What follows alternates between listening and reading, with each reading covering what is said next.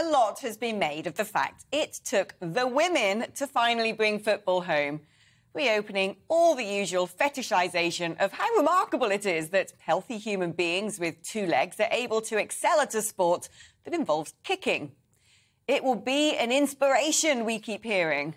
But there are a few points that haven't been made, and I'm going to go there.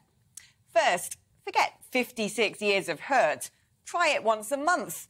It actually is quite a feat to drag yourself off the sofa at certain times.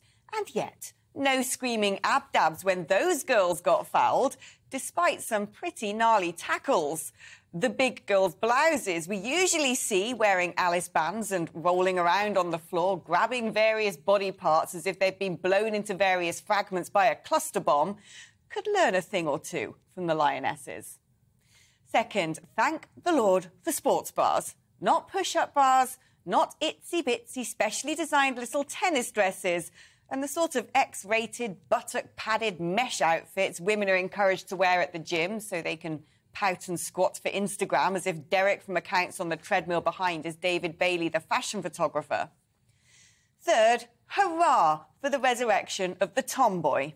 I remember the 90s when ladettes wore cargo pants and girl power was invented, instead of the cult of Kardashian, where women have to literally be made on an operating table to look like a blow-up doll. But the problem with being a tomboy today is you'll probably be told you were born in the wrong body.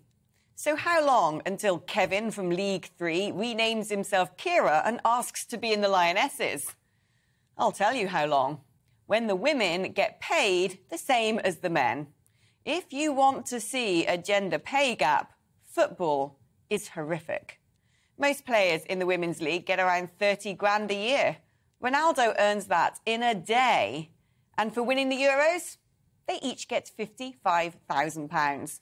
Their male equivalents, however, £1 million each.